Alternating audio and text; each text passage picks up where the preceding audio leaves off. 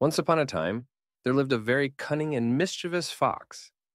He used to speak to other animals sweetly and gain their trust before playing tricks on them. One day, the fox met a stork. He befriended the stork and acted like a very good friend.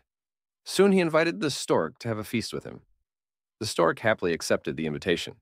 The day of the feast came, and the stork went to the fox's house.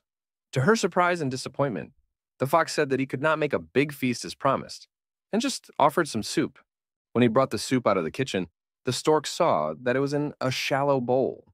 The poor stork could not have any soup with its long bill, but the fox easily licked the soup from the plate. As the stork just touched the soup with the tip of its bill, the fox asked her, "How is the soup? Don't you like it?" The hungry stork replied, "Oh, it is good, but my stomach is upset, and I can't take any more soup." "I'm sorry for troubling you," said the fox.